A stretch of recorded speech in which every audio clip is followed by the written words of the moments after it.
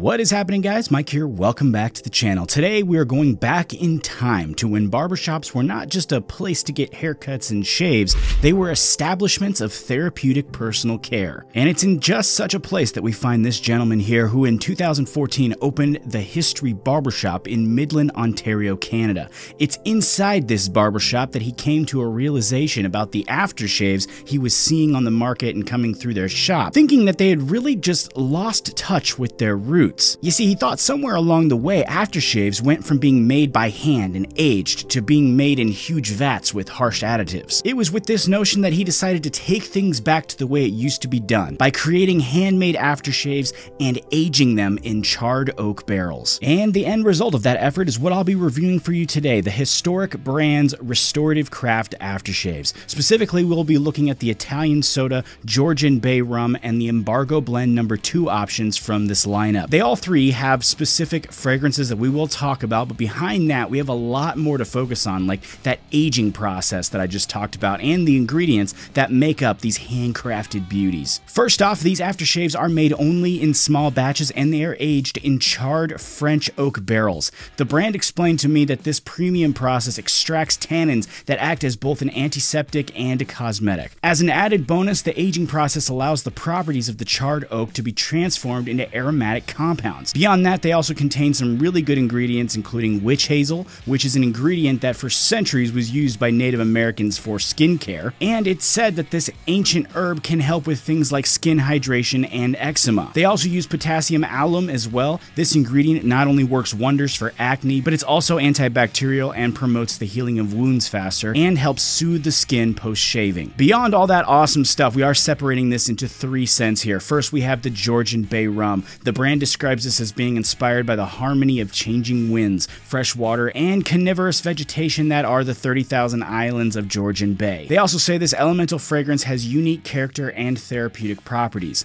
Again, it is barrel-aged in European oak for natural color and added woodiness. They do say this one is better suited for those usually irritable to most synthetic scents. Next, we have the Italian Soda, which the brand describes as being inspired by the effervescent sensation of nostalgic joy that comes from the first taste of a cold soda pop. This one is described by the brand as having top notes of vanilla and sweet tobacco folding down onto notes of myrtle, toasted caramel, and spice. This too is barrel aged in European oak for natural infusion of astringent and aromatic compounds. Last, we have the Embargo Blend No. 2, and this signature aftershave is a spirited barber's blend of cognac and sweet tobacco scents. It's carefully barrel aged with limousine oak to infuse natural vanilla tannins with scents of caramel smoke and a honey brown color. They say this unique potassium alum formula contains styptic and antiseptic properties that help to counter nicks in oily skin. Now, all three aftershaves are the same base formula, so you're really just deciding on which scent you want to go for with these. For me, though, my favorite of the three has to be the Georgian Bay Rum. You know, I do like it. It has a little bit,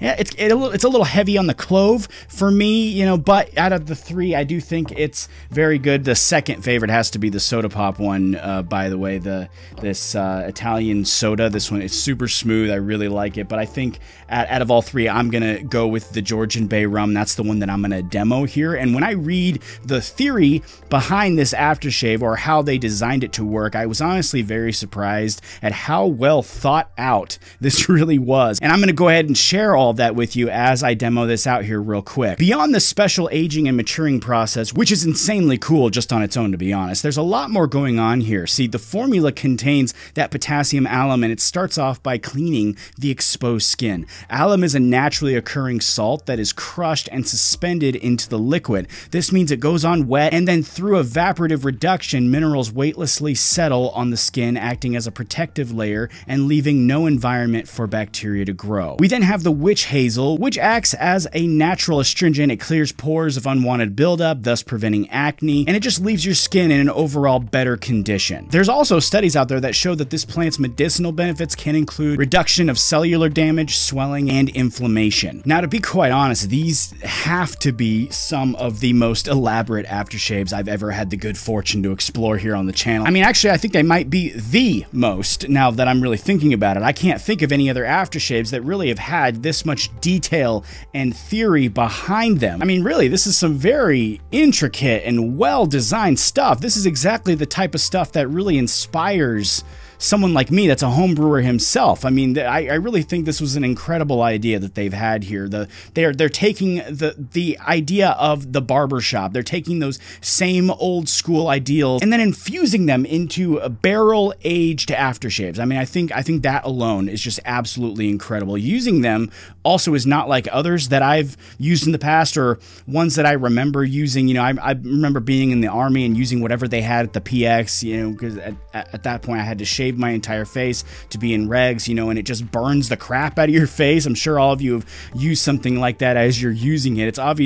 This is obviously not like that in the least. I thought this was very cool. Actually, almost as soon as you apply it to the skin, it evaporates, just completely evaporates, just very quickly, almost before you're even done, you know, massaging it into your face. It's completely evaporated. It's pretty cool, actually. I found nothing, you know, that stood out to me to be problematic really at all, besides the fact that some of the scents kind of triggered some of my allergies, which is something I'm very open about here on the channel. You guys know I never blame that on the brand because, you know, I have a scent allergy. You know, that's just how I'm blessed with a messed up nose, I guess. You know, that's just something about me. I will say though that I was very surprised that their scents weren't stronger, and that's a positive statement. I was expecting them to be much more in your face, much more potent, and they really weren't.